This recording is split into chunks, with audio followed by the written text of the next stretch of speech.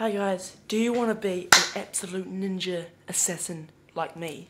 Because if you do, this video is for you.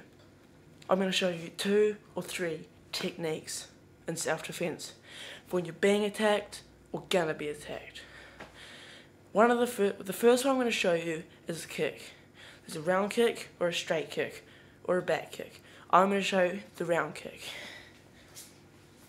First thing I always do, I always aim for this area. That's the part I think will hurt them the most. When you're kicking, make sure you get it nice and high, at least, and lots of power. This is how I do it. And also, try not to show your pain, because that really hurt. But you can either try it on a boxing bag or a friend. If you're gonna do it on a friend, don't hurt them.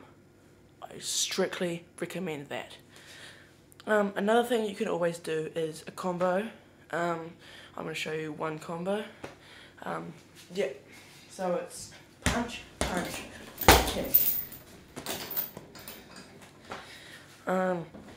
There's always different other combos you can do. I might show you some more. So hope you enjoy. Thanks.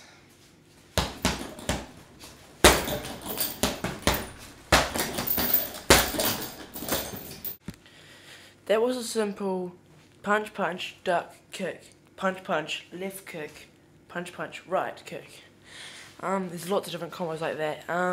Hope you enjoyed. Thanks.